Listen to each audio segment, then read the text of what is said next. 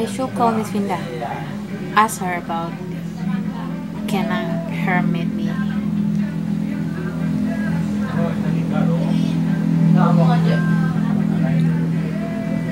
Good morning, Miss Vinda. I am Elika, one of your students in K1 Foreign Language class.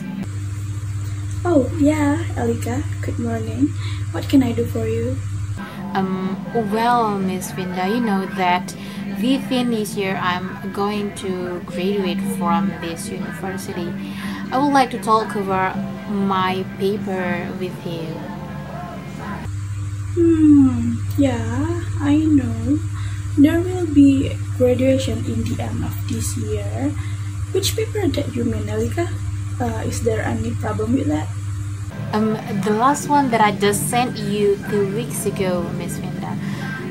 Actually, there is no problem with that, Miss Vinda. I was waiting for your feedback or comment on my paper with Miss Vinda. Oh, that one. I'm sorry. I haven't been able to check students' paper lately because I have many things to be done. So. It's okay, Miss Vinda. I'm also wondering, could I meet you this weekend for talking over my paper, Miss Vinda? I really need your feedback soon, Miss Vinda.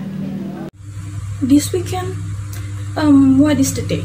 Friday or Saturday? I'll be happy if I can meet you on Friday afternoon, Miss Vinda. Friday afternoon.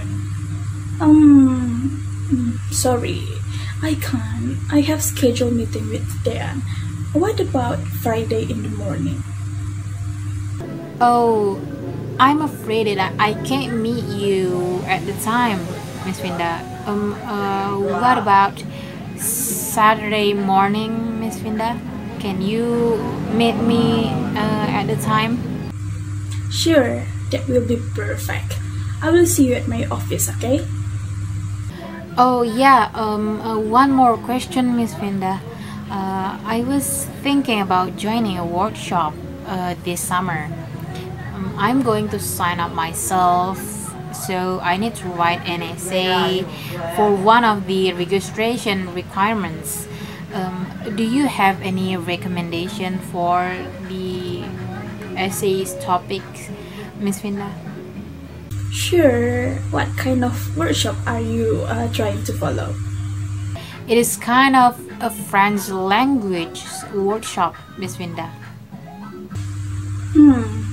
Have you been thinking about their customs? You can put one of them in your essay. Also, you can make a comparison between their constitute and us. Mention which one of our customs is more likely similar with theirs. That's amazing.